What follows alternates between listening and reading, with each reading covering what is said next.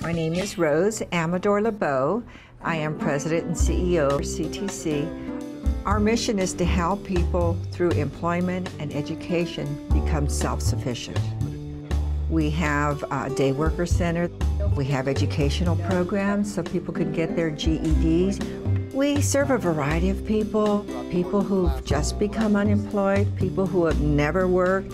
We work with homeless people. We work with people who have just gotten out of prison and have to re-enter the workforce. So we're full service. I think it's seeing people make the change, become successful, make that transition, and actually having an impact on people's lives, a positive impact. To see these success stories is what it's all about.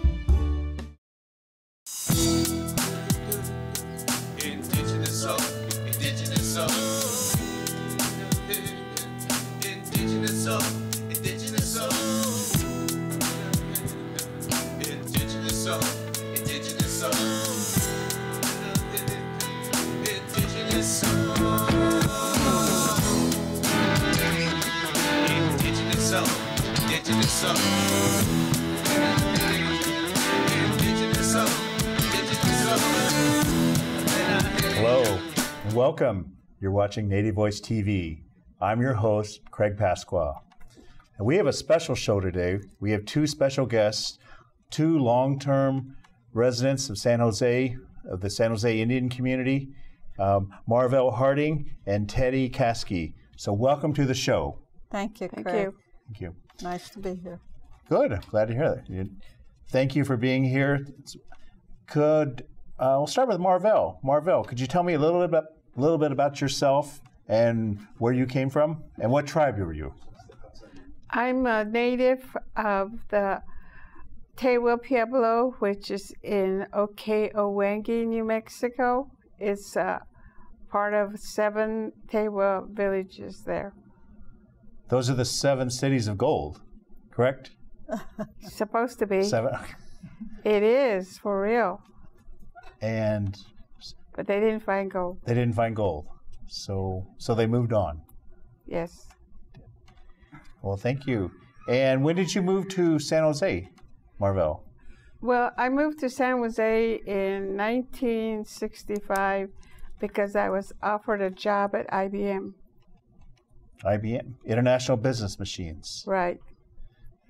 What did you do at IBM? Well, I started from the bottom floor, driving a forklift because I wanted to become a planner. And I worked my way up, and I ended up being a planner. I was there for 28 and a half years.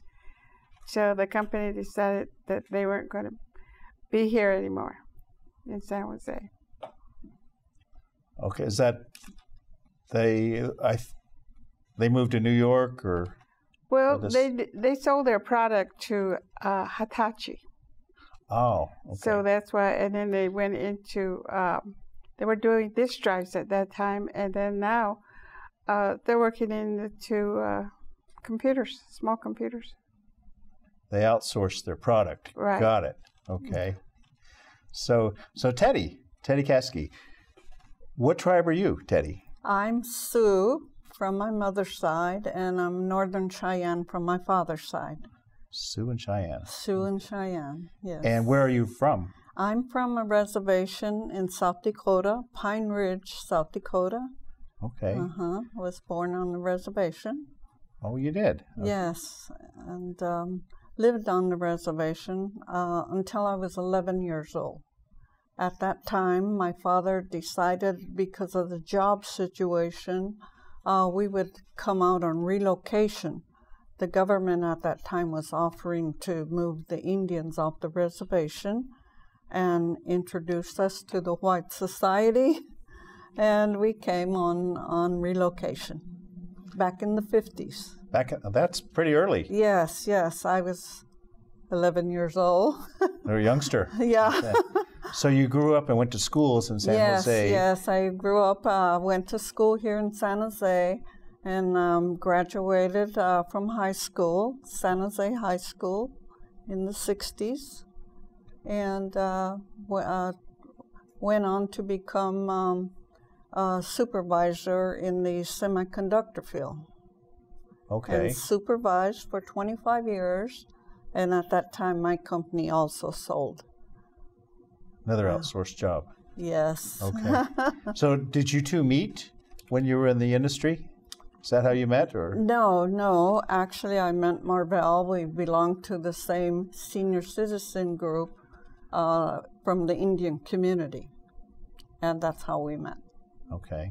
And that's how I met both of you, Yes. too. Right. So Marvell, you talked a little bit about growing up on your reservation, and you went to boarding schools, I presume, correct? Correct. Could you tell me about your life in boarding schools? Oh, I did not mind going to boarding school, but there was a lot of other Native children that didn't like going to boarding school. But the thing about boarding school was that I didn't have hard jobs in boarding school. We earned our room and board. But I used to supervise all the little kids that were over there, so I had it good. But then, you live there all year round, and when you get hungry or you want a snack, there's no place to go to get a snack. You just did without. They didn't have vending machines. Yeah, they had a Coke machine, but that was it. No candy machines or anything else. Okay. And which school did you go to? I went to Santa Fe Indian School. It is now a high school and also Art Institute. That's rather famous. Right. I would imagine. Yeah, and my parents went to school there too, and so did my grandparents when they were in school. Okay. So you had a long association with that school. I sure did. And do you ever go back and visit? I went back, maybe like 10 years ago, but it's changed so much that it doesn't seem the same. How so? Because they tore it, the government gave the school to the Pueblos in New Mexico because that's where all the Pueblo students went and they lived there. And they just didn't do the upkeep, so then they gave it to the Pueblos and they tore down the school and then they built another new school. And now they transport the kids back and forth to school every day, where they didn't do that when I was going to school. Okay. So you didn't come out here, you mentioned you came out here because of a job, not on relocation. And that's similar to my story. I went to school in Oklahoma, but I didn't come out here on relocation. I think it was past the time. But I came out to school, and then I ended up staying out here. But besides the job, what is different about San Jose than reservation life? For both of you. If you both want to jump in, that's fine. What's the difference between San Jose and Pine Ridge or the Pueblos? Well, I like it because it's kind of like centrally located. You have the winter sports, you have sports that you can go to, and most of my friends are out here now instead of being back in New Mexico. Well, that's good to have that connection. Yes. With your friends. And I thought about going back home like 3 years ago, and I changed my mind. I didn't think I would like it anymore because it's way out there in the boonies. And you're accustomed to the big urban life now, and right. What goes on around here. So that would be a tough transition, and that's probably why I don't go back to Oklahoma as much too, because I've established my life out here, and you have a life out here, and you have a mortgage, so you're stuck out here. So, how about your situation, Teddy? My boarding school, when I attended boarding school, wasn't very pleasant. I was one of those kids that didn't like school, the boarding school especially. It was very crowded. We had to sleep two to a bed. And it was just not a very good experience. They put me in bed with a girl who wet bed. And so we'd get up in the morning and had to strip the beds down. And, I complained to my grandma. So my grandma went and talked to some people, and they moved me out of the bed. Wow. But my experience with boarding school wasn't very pleasant. Mm-hmm. Yeah, but I left there when I was 11 years old and continued my education out here in California. And I don't believe that I will ever go home because I once again grew away from that small life, and it's more, I have more things to do out here. All my family is here, my grandchildren and my great-grandchildren now. So I will finish my life out here in California. I do have family returning home, though. Oh, you do? To South Dakota, yes. I have a nephew back there, and my sister is planning to go pretty soon, too. Uh-huh. So but it won't be for me. Don't go in the winter. Yeah, I called home, and they said it was like 8. 8. Okay. So I that's won't in be going July. home. So hate to see it in December. Yeah.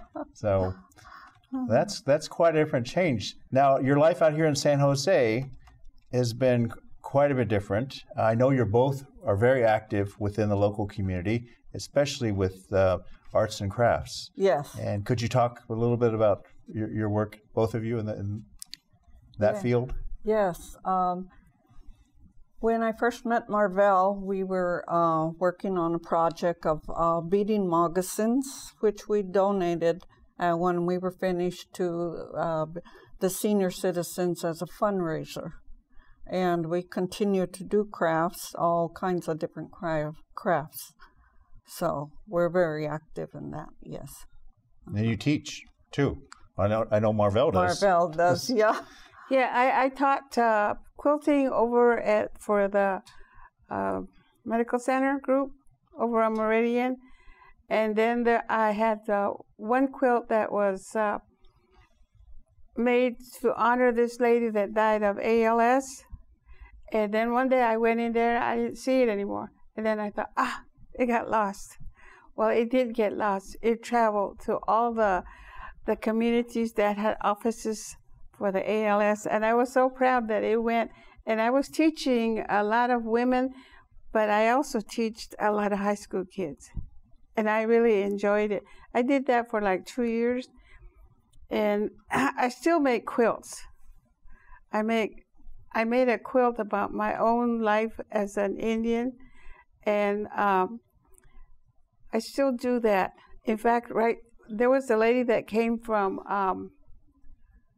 South Dakota. She was teaching us how to make a star quilt. That's why I think this is so pretty. Mm-hmm. We don't do star quilts in my tribe. They use Pendleton blankets.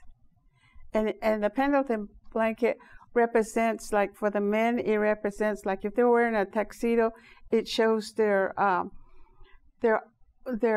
place in the community as officers for the tribe. And then when they die, it's like their best suits. They bury them in the Pendleton blanket. Okay. I also, when I was in boarding school, I also became a silversmith. I took classes to become a silversmith. Oh, you did? And I make my own jewelry, because I always wanted in New Mexico, our type of jewelry it's not the beads, the pony beads. It's the silver and turquoise. That's what we learn how to do. And so I always wanted them, but I never could afford them when I was a teenager. So I went and took the classes, and I make my own stuff.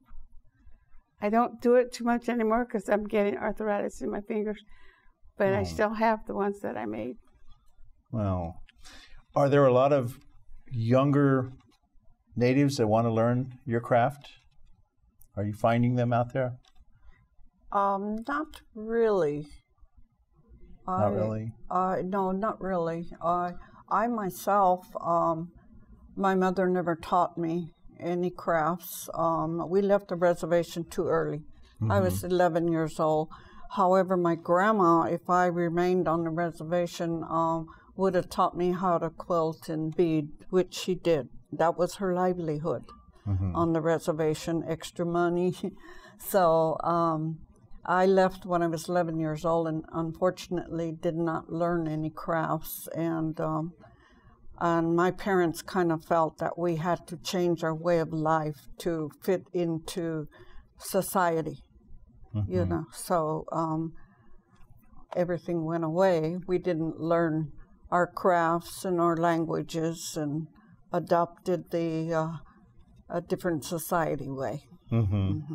So it was more sports. We learned to play sports. And I'm sure they must have played sports back there, but I don't remember. I think they had a baseball team or something like that. They have a tennis team? No tennis. Oh, that's too bad. Well, you know, in my tribe, they're very traditional. They have to speak Indian all the time. And when they have business to do with the council, they have to speak the native language. And I understand it fluently, but I cannot speak it too much because I don't have anybody to talk to. And so whenever my cousin and I, we talk to each other about once a week, we talk in Indian. And if I don't say it right, he says, I'll make a real Indian out of you yet. He says, you'll learn it real good. So that's what I do. That because it dies if nobody teaches you these languages. And there was a lady from my tribe that wrote a dictionary, and she also was a storyteller, and she went to Washington, D.C., and they honored her. But unfortunately, on her way back home, she was like 5 miles from home, there was a car crash, and she got killed in that car crash. Oh, my gosh. When was that? That was probably about 10 years ago. Really? Oh, wow. Huh. I know in my tribe, I'm Cherokee, from on the Cherokee band in Oklahoma. That's one of my tribes. But the inventor of the Cherokee alphabet was Sequoyah, and he created the Cherokee syllably back in the 1700s, 1800s, and he's going to be honored in the next dollar coin they're going to put out. I just noticed that recently. Wow. But he was so a lot of our language is written down, and unfortunately I don't speak. I speak very little of it. I think I was more like Teddy. My parents they brought us up to kind of cast off our Indian life and get situated with the dominant culture here. Yeah. So. My parents continued to speak among themselves the language once we came out here to California, but they had no intention of trying to teach us because they wanted us to speak English. And so, we were kind of discouraged, and we would hear them talking, but we didn't know what they were saying. Probably didn't want you to hear what they're saying I sometimes. think so. but I know, Marvell, you and I have talked in the past, and you've told me about some stories where you're growing up in your village, and it's a big difference between your life now and your life when it was. But it sounds like you want to go back a little bit and hang on to that culture, that cultural piece of you. Well, I do. I think I do more traditional things at home than I did when I was younger. And cooking is one of them. Yeah, well, you cooked for me, I think. I cook my native foods a lot. And I do the bread, and I do the stews that they have, and I also dry corn. And I've learned, because we didn't have too much of anything when we were kids, we grew our vegetables because my people are farmers. And I have a little garden that I always plant in my backyard. I have zucchini, tomatoes, onions, and then I plant my pumpkins so I can have pumpkins for Halloween. I do all those things. But I get that from my family. That was just something that they taught us. Okay. And anything? Are you a farmer too, Teddy? No, I'm afraid not. Afraid not. You're a supermarket farmer. Yes. So you've really assimilated. Yeah, very much. And that's always a kind of a joke to me too. It's like, oh my gosh, how could I go from? I look back at some of the writings I've done back even in the 80s when I was going into college and writing in, and I can't believe, I wrote like, I'm an assimilated person or Indian, and that was not too long ago, and to me anyway, but it's quite a ways now, but it still doesn't seem that long ago. And I enjoy working with our elders and respecting them and their culture, their traditions, and it's very important. And I appreciate both of you women for helping bringing that back to this community, because we need it so much. It's very different out here in San Jose. It's a very large urban area.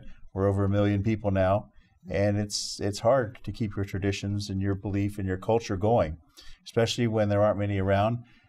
Every week it seems we lose more and more members of our community because of the high cost of living around here. A lot of them are going back to the reservations or back home or somewhere else where it's not as expensive as it is here.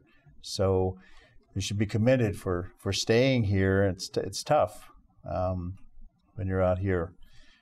Is there anything you got coming up with any beading or any cultural displays or any shows you're working on? Let's see. Right now, I'm dedicated to trying to take care of my husband. He's not feeling well these days, so I just do little small projects that I could complete, such as, a small quilt or a little beading project that I can complete, and spend most of my time doing that kind of thing. Yeah. Okay. So I'm not into anything big right now myself. Okay. Mm-hmm. Wednesdays, her and I we're practically the only two that go to this workshop that they have at the research center. And they let us go there because we didn't have the room in our houses to do our crafts that we wanted to do. So we supply ourselves with our own materials, and then we make whatever we want in those classes. And they provide us with sewing machines if we don't bring our own sewing machine. Uh-huh. But there are other students in that class with you, correct? And you're teaching them? No, sometimes they do join it, but then they don't stay. Oh. So I guess because we don't have someone that's an instructor to teach them. But okay. I do help them if they ask any questions, Uh-huh. I'll show them how to do something. But I don't work there. But they supply us with a place table to meet. Okay. And we go every Wednesday. Well, what about the hard craft? You mentioned you were a silversmith. You told me you know how to weld. Yeah, I did. Well, when I got my first job, when I got out of high school, I got a job and I was at a powwow, and this lady made an announcement saying that they had openings at where she worked, and to see her if you were interested. And I went over and I talked to her, and I said I was a welder, silversmith. And then when I did join the company, they sent me to more welding classes so that I could do welding. And I got more money. Mm-hmm. But I was always out to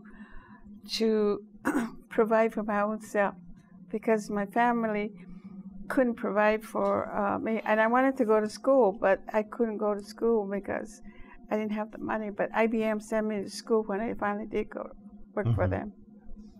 And what did you study at IBM then? More business classes. More business, okay. Yeah. So no more welding or silversmithing. No more. But I did that because I wanted the jewelry myself, that I couldn't afford as a kid. Mm-hmm. But as a tech worker, yeah, then you could. Yeah. Mm-hmm. But then I didn't have the time because I was working all the time. I had a daughter. I raised my daughter, and I bought my own home. Mm-hmm. And that's. I made myself happy by doing those things for myself. Okay. Well, wonderful. Well, that's wonderful. And are you working with, now, Marvell, you mentioned with the language. Are you doing anything with your language now besides talking with your brother? And my cousin. Your cousin, yeah, sorry. We're going to through litigation with the tribe because they thought that I was no longer alive and they gave my property to somebody else. Oh. And so now he and they found out, like I have this, during 9/11, there was a statue that I could put on my car. Mm-hmm. And it said, you messed with the wrong woman. They found out they messed with the wrong woman because now I'm having them survey the land to make sure that it's mine. And now the man is ready to move off. He put his horses, planted alfalfa on my property. Oh, that's terrible. So I have to conduct myself by talking in my Indian language. Mm-hmm. So because that's how they carry on all their meetings. You don't speak English. It's traditional. You have to talk the Indian language in order to work these things out. Good luck with that. Good luck with that. I wish you well with that. Well, thank you both for joining us today. Again, we've been blessed to have Marvell Harding and Teddy Caskey with us. Thank you. Marvell's Watewa, and Teddy is Pine Ridge, Lakota. Thank you for watching Native Voice TV. I'm Craig Pasqua. We look forward to seeing you again next week. And like us on Facebook or YouTube. Thanks for watching.